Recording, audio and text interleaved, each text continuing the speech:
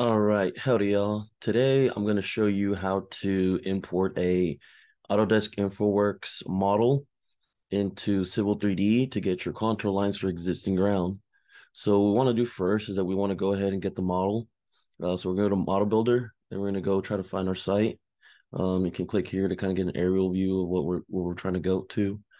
So I don't know exactly where the site is, but this can be used for like basically any site that you're trying to build a model upon. So we're gonna go ahead. You have multiple options. You can draw a rectangle, draw a polygon, or if you want to import a polygon, you can.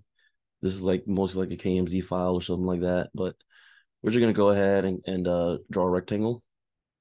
Start from one end, go to the other, and what you want to do is you want to kind of get like your contours here. You want to get some existing rows that are on the sides or whatnot. Then you want to give it a name. You can name it CVEN250 uh, final presentation 2. I already have one already ready to go, so you don't have to wait here and see that. You want to ensure that you're going to be using the correct coordinate system.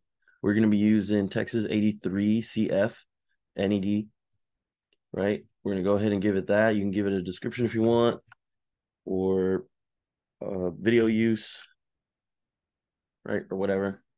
So we're going to go ahead and create the model, and then it'll take a few minutes. You'll get an email and something like that.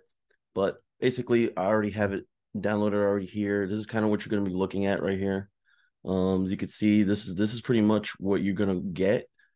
And then from there, the most important thing that you want to note is where you have it located from, right? So as you can see here, this is where it's found, because especially, you want to copy this or, just take note of where it would be. All right, so once we're done with that, we can go ahead and switch over to Civil 3D. So now note that I've already, imported the geolocation. This is assuming you've already done all that. This video is just to show you how to put InfoWorks in, right? So what we're going to do is we're going to open a model, right? Let's go ahead and click this little search icon here to go search it. Now, notice kind of like the way that it goes. It goes from an InfoWorks model, we do all this 360, and now you have all these right here.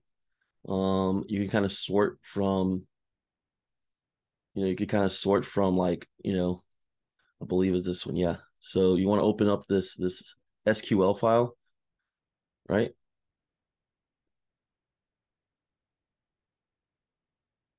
And then if you're encountering issues with the coordinate system, you can try one of two things. Either you could change the coordinate system to match one or the other, or you can just start over and make a new file. Really it just depends on like, whatever works best for you. Me personally, I would just start over if it doesn't work. Normally it does take quite a while for it to load. It is normal. Just give it some time.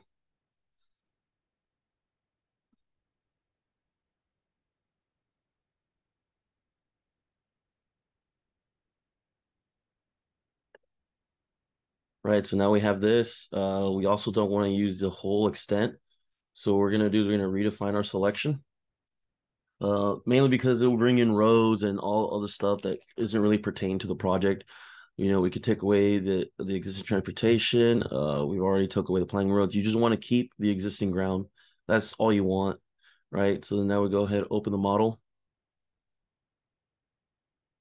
and then boom, there you go.